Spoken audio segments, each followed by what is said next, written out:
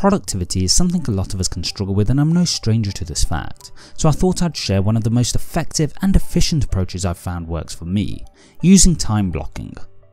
This technique is one that's utilised by many people in the world today, including the likes of Cal Newport, Elon Musk and Bill Gates, the latter two of which use what is called the 5-minute rule, something that I'll explain in more detail later in the video. Just quickly before moving forward, if you find this video of value and helpful, please consider leaving a like, as this will help push the video to potentially help benefit others. The principle of time blocking is rather simple. You schedule your day to include blocks of time in order to complete the tasks that you need to do.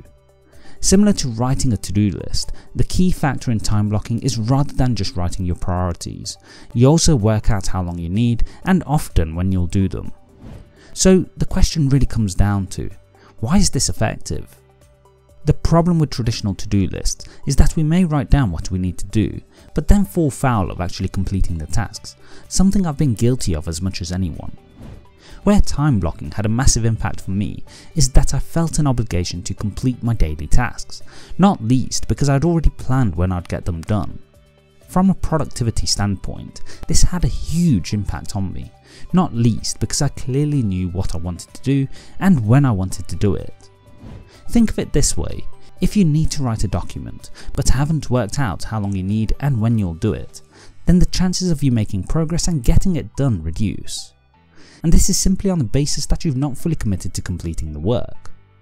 However, if you've scheduled the work and committed to doing it at that time, then your chances of following through naturally increase, not least because you've given yourself a time to do it and therefore a natural deadline.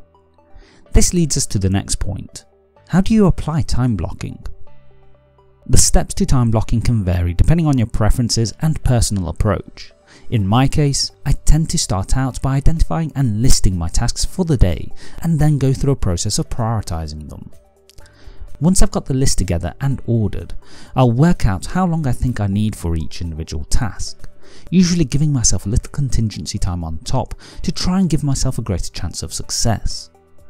After my time has been assessed, I'll schedule these into my day's calendar, in effect committing to a time to complete the given tasks.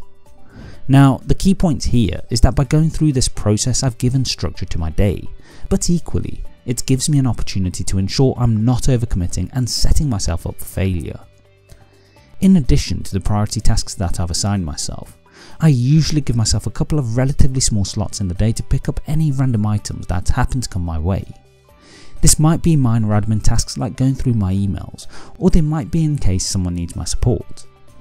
The point here being that I account for unpredictable circumstances which are a common occurrence in all of our lives. Now, how you schedule the time is really up to you. In the past, I've created blocks of 15 minutes, so a task might need 15 minutes, 30 minutes, 45 minutes and so on.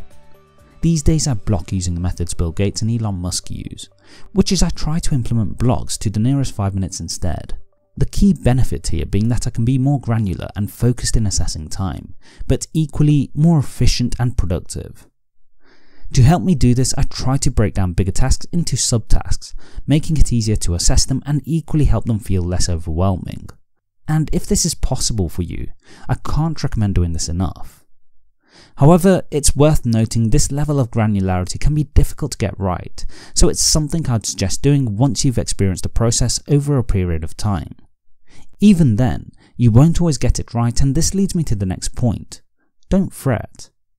Look, fundamentally we're all human, and we inevitably make mistakes, so make sure you understand you won't always hit your schedule 100%. The point here is that this process is designed to help you be more productive in your day, so even if you only get 80% of your schedule done for the day, that's still significantly better than maybe the 20 or 30% you would have done with no time blocking. And I understand, some people might see this as a ball and chain to make you slave your day away. The reality is, I see it as quite the opposite. I don't use time blocking to force myself to work. Rather, I use it to help myself to try and have the best day I can imagine, making the most effective use of my time and ultimately stopping myself falling into the trap of Parkinson's law. So give time blocking a try and see how it works for you. I have few doubts if done correctly, it'll improve your productivity significantly, just as it has done for me.